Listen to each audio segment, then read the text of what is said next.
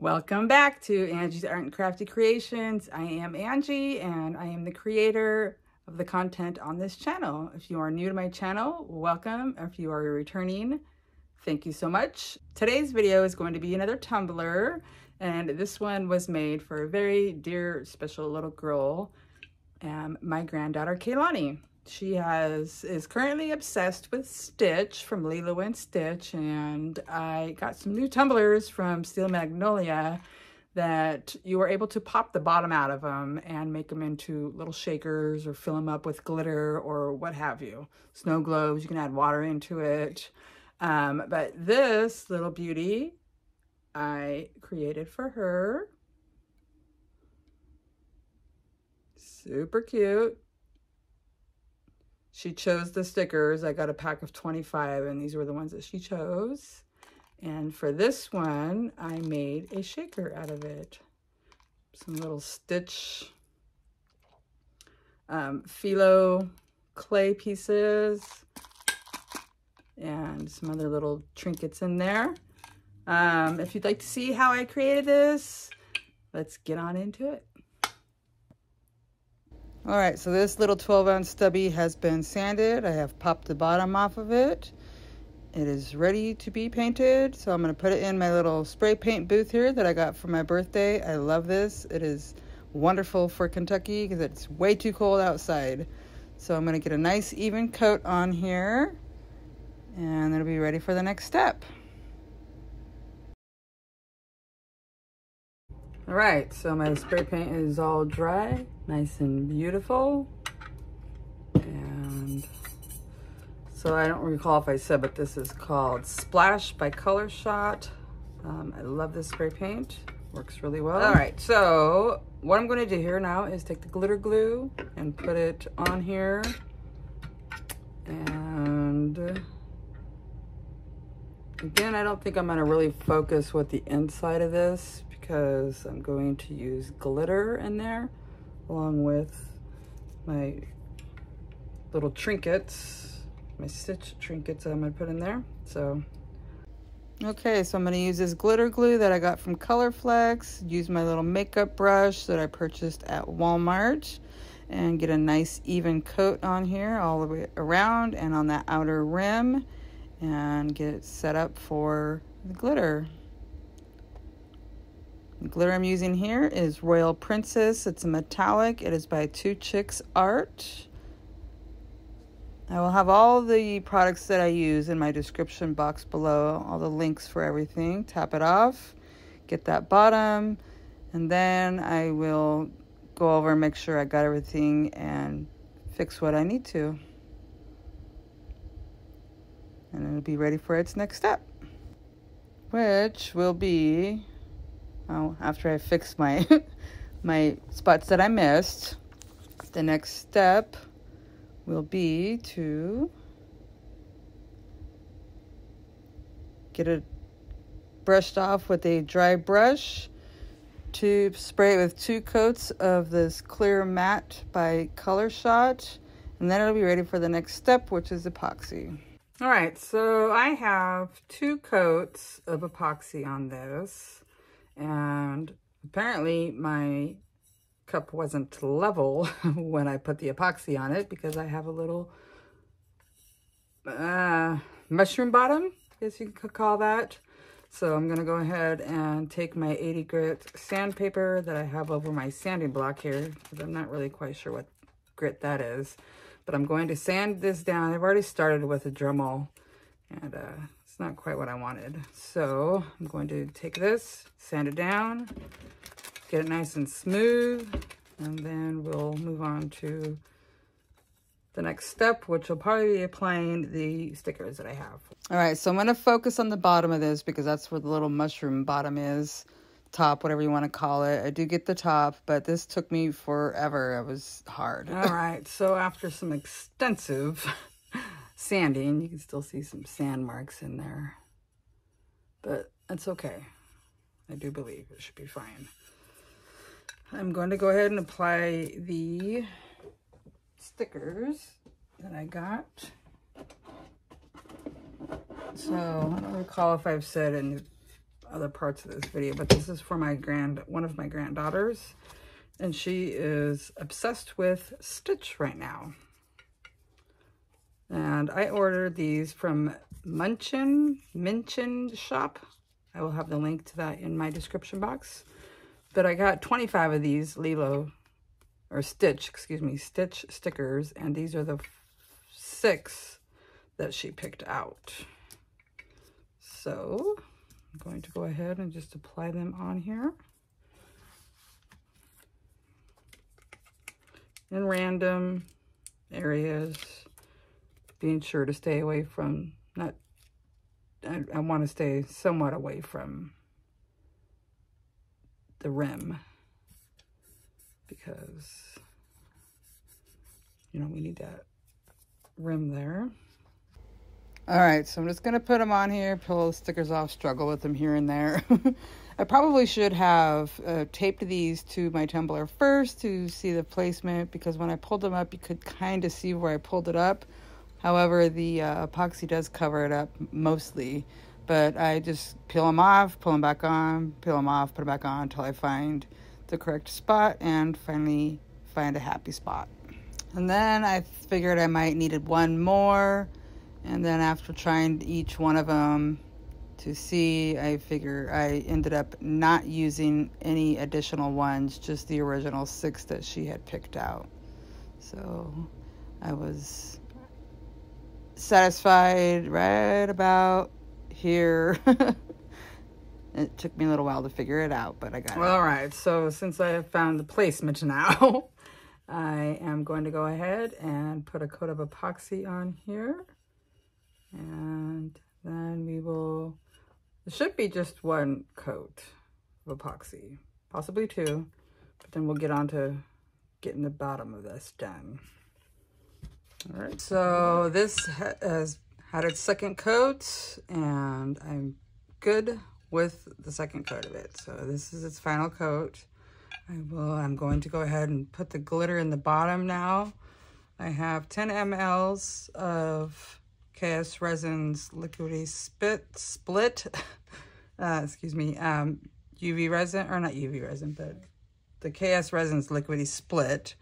I'm going to put about 5 milliliters into this cup here. So split in half.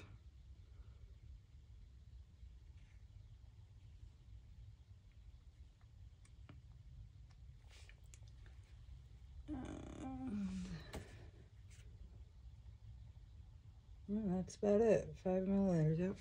All right. And I am going to use this glitter, and dang it, I don't remember who that glitter is from. Just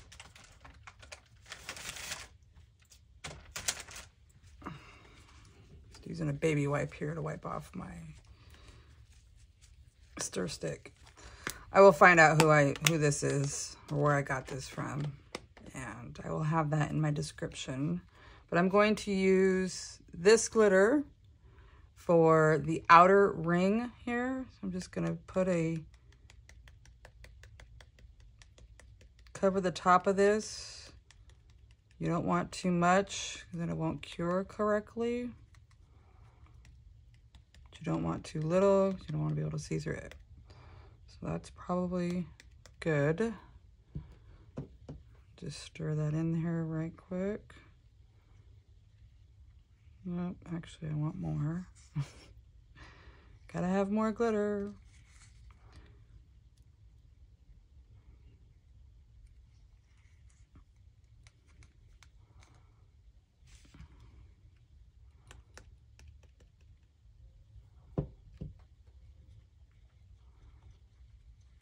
There we go.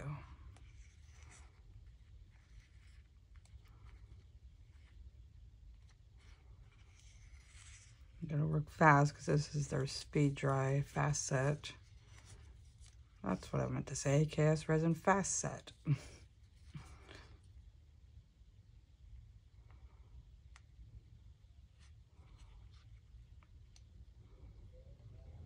All right, So we're going to take this and very carefully put it in the outer ring.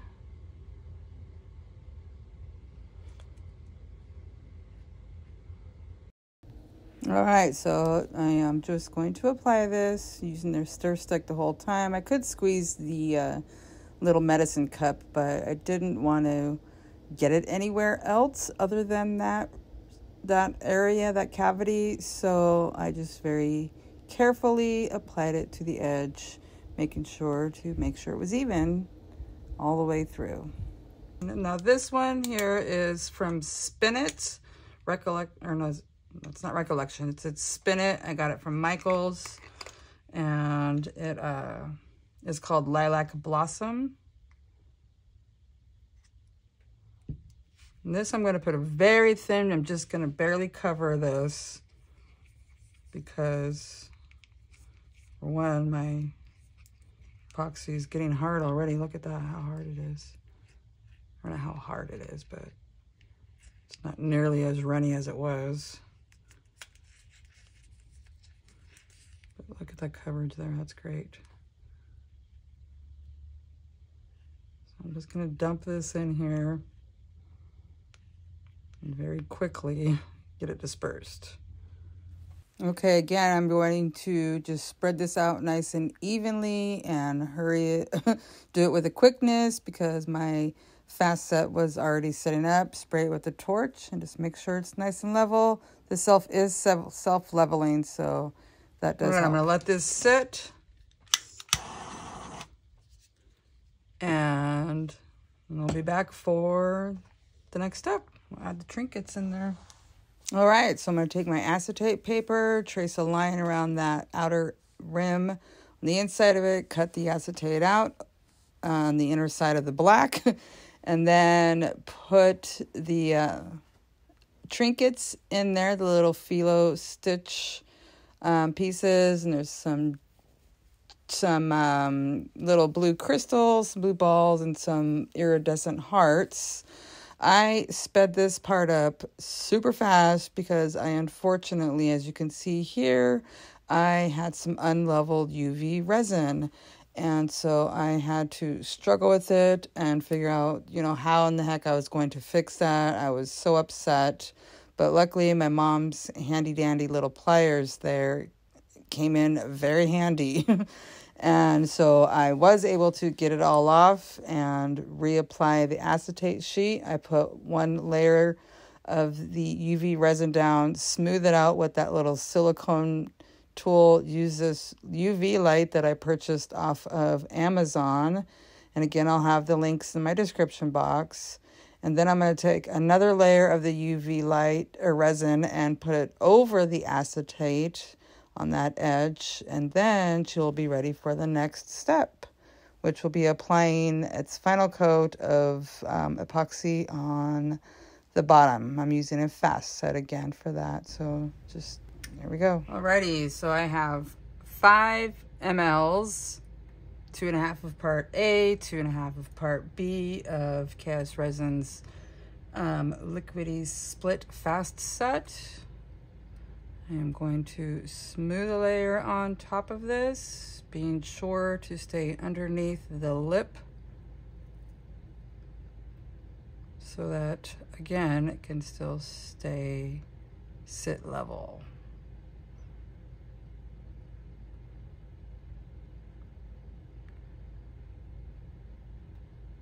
Just to this edge right here.